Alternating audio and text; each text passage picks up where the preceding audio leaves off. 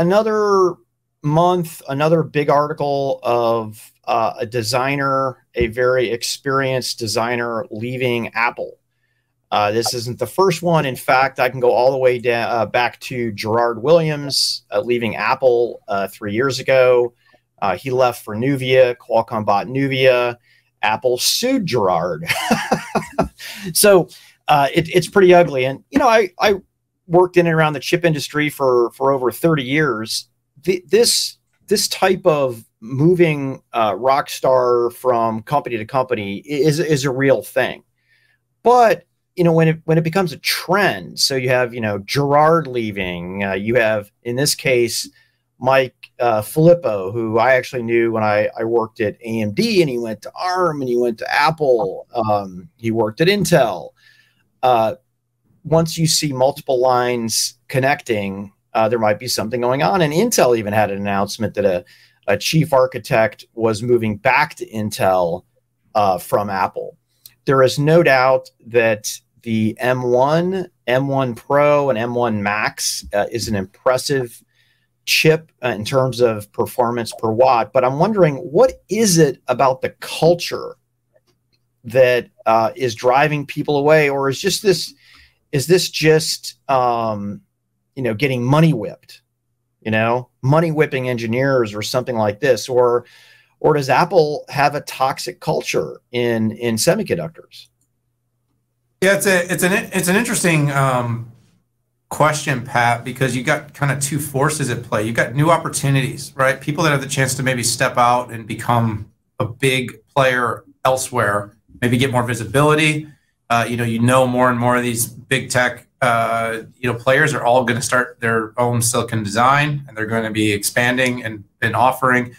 You get a little lost inside of Apple. That's a possibility. Of course, other possibilities are you're getting absolutely, you know, the toxicity that can be known in these companies. I mean, look, you know, you can't deny the success that Apple's having with its M architecture. You just can't. You know, you and I think both kind of want to be bearish on it for a lot of reasons, but at the same time, they've done pretty well, and the machines are working pretty well. But, like, you know, Apple's not the kind of company where many people ever get to emerge and become visible. And so there are some interesting places like a Microsoft to land right now where you know there's going to be some pretty big investment made, and there's a chance to really rise. You know, the next the next Panos of the world, and the others that have really risen up and become heavily visible for being part of driving the future. Having said that, Pat, listen, I think we both know people at Apple, and everybody I've ever talked to will talk about what a great company is, but will currently tell you what a tough place it is to be. So, you know, there's movement in industries. You know, all things aside, Pat, the only thing that we can really count on as being constant is change. So I look at these changes and I say, you know, best of luck. Hope where you go next, you're going to be really successful and drive some important and meaningful innovation.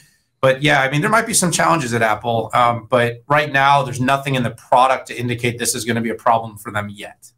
Yeah, and by the way, what I put on the screen here is Mike Filippo's LinkedIn, and you can see, I mean, the companies he's worked for and the environments that he's been. I again, like I said, I met Mike at AMD, but I got a lot more time with him when he was the lead CPU architect at ARM. By the way, you know, Ian makes another good comment, is they're looking for their next challenge, right? In a way, that was kind of Gerard's thing when he left. So the architecture for the M1, the M1 Pro, and the M1 Mac was done. And I won't speak for him, but, you know, potentially that was his time to exit the company.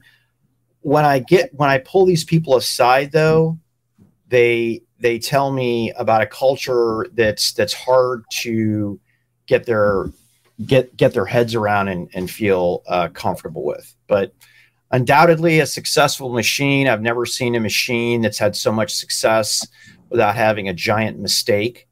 I guess when you're a $3 trillion company, you can do that. You can have multiple competing teams, by the way, like Intel used to have, right?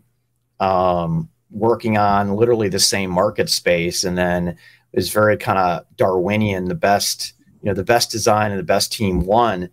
there was a major, coup years ago at Intel when the team in Israel had the core architecture and the team in Santa Clara had what was called the NetBurst architecture. And core architecture won, NetBurst got discontinued, and a lot of those folks ended up leaving the company.